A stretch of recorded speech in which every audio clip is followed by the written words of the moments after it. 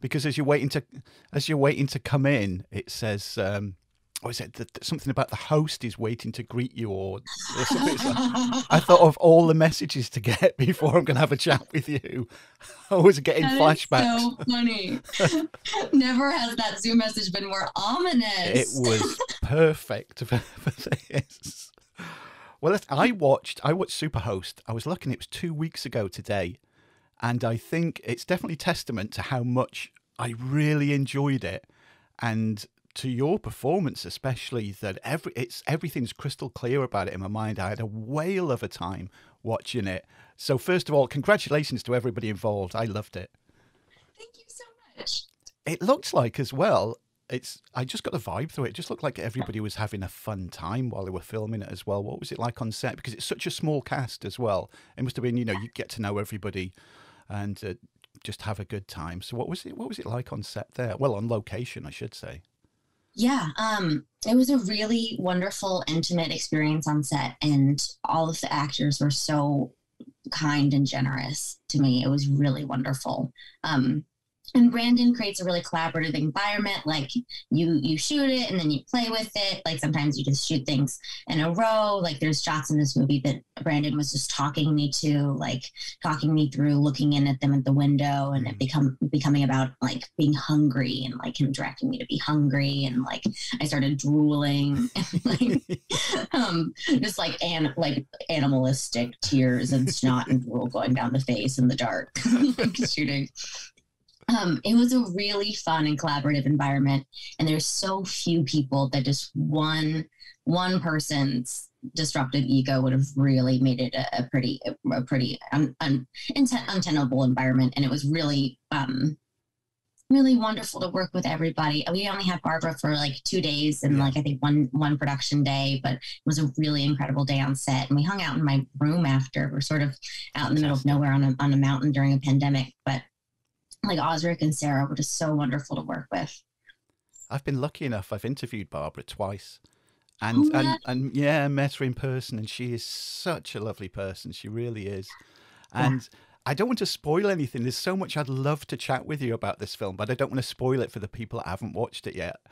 But I will say there's one scene towards the end of the film with you and Barbara, and I'm not going to go into what happens, but talking about having fun. That looked like it was pretty fun out in the woods with what happened.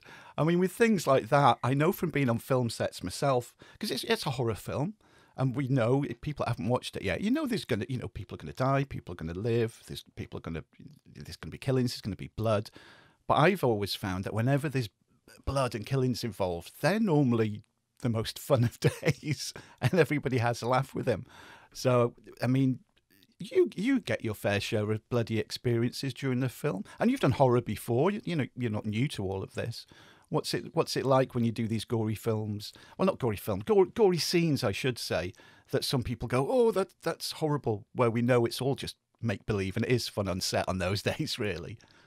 Yeah, I've always loved that. And I remember I did a play version of Night of the Living Dead when I was in middle school, and I think I assistant directed it.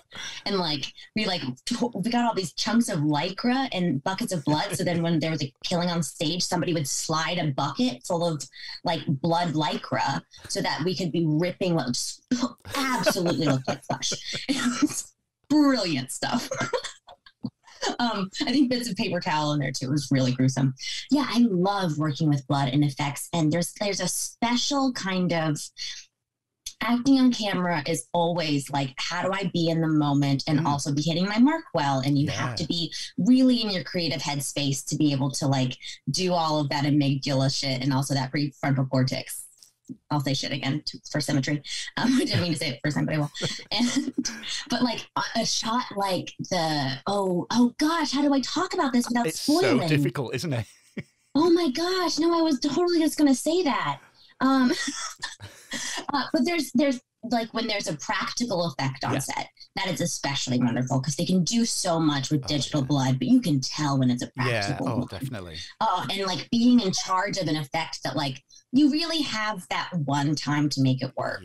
And like you have to I think I can say put your knife in the right place and like carry the action through. Like you really have to sell the practical effect and then also be doing acting at the same time. I love that. That is such a rush.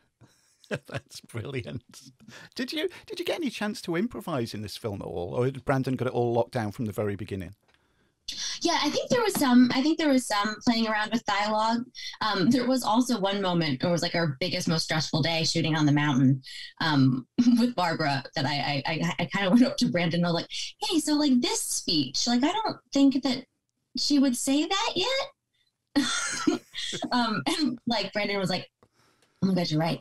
And like sat down at the picnic table and just like with pencil wrote me a new speech to say, and that's what we ended up shooting, and it was really good. That's excellent if you can have that sort of relationship, because Brandon, of course, he directed it and he wrote it as well, that you can have that relationship on set and change it so it's you feel more comfortable as the character too. Yeah. And I love that sort of shooting from the hip, like here's your new line stuff. What did you think when you first read the script? Because the character of Rebecca, when you first see her, I mean, obviously, she's got her own character arc and she's a different person, or you perceive her to be a different person to how she ends up at the end of the film. So what did you think when you first read the script? What attracted you about the character of Rebecca? Yeah. First of all, it seemed like a really considered character with really great dialogue. I think a lot of what first like drew me into understanding the character was the detail in the interview scene where I think I can say South Carolina is mentioned too many times for it to be good lying. So I was like, okay, that lets me know like there's been a lot of murdering psychopaths in horror history. Like what makes Rebecca different? And yeah, I was reading the script. It was so did you ask me how I related to Rebecca or what? Yeah, and just what drew you to the script as well? Yeah, I think it was the character of Rebecca and wanting to be able to play somebody like that. But then also that night after reading the script, watching Brandon's first 2 films and realizing how scary the scary thing in his movies is. And I was like, oh my gosh, now the next one is like that, but it has to be a human being. Like that is so... It's a rush. It's a lot of pressure to like I'm going to trust you to be as scary as Z. And I'm like, that's a lot of pressure, but it's fun pressure. Did horror films scare you before? Have they ever scared you at any point when you've watched them? Oh my gosh. Yeah. I saw a lot of, especially old horror that my dad introduced me to like way too early. I think my dad showed me the original, like the 1968, The Haunting, when I was like real young. And I asked for it to be turned off. I was like, I can't handle this yet. And then like 2 years later, I think once I was 7 or 8, I was like, I want to watch that movie that I had to turn off. Yeah. But like, I think I was really into Pit and the Pendulum as a kid. And I'm still so fucking haunted by that movie. The last shot, I think I can spoil Pit and the Pendulum at this point. The last shot of Barbara Steele and the Iron Maiden with the eyes wide, and she's got the most incredible eyes and eyebrows. Just like that shot, and just being like 6 or 7, being like, you're just gonna leave her there? Absolutely haunting to me. I also had my Edgar Allan Poe phase at 7, and like definitely some of those stories really, like I remember reading The Black Cat. And then realizing I had like a stuffed cat that I tied yarn around the neck as a leash. And just like, I just remember in my childhood bed, just like staring at that stuffed cat. And I was like, am I the evil one? Oh, no. Has that feeling gone now? Because, you've been in the horror genre, you've been in, enough horror projects and you've seen it from the inside and how it's all created. Has that feeling completely gone now? Or does anything still give you the chills a little bit? No, it's the like this is pretend thing is maybe a little off in my brain, which is professionally advantageous for me a little bit. But like going to Comic-Con now, like I'm like, I know that this is a person dressed as a zombie, but my body is like that is a zombie. Like I feel like sometimes violence and stuff is a little ruined, but no, it still gets me. Like I was just I just started Reanimator, and I was like, okay, I can't actually we can't eat Indian food to this. Like, absolutely not. Like this is impressive makeup, and it's still really viscerally upsetting. Like I can have done these crazy special effects makeup things as an actor, and still see them and go like, ugh. Yeah. And because you're the antagonist in this, and again, it's such a small cast.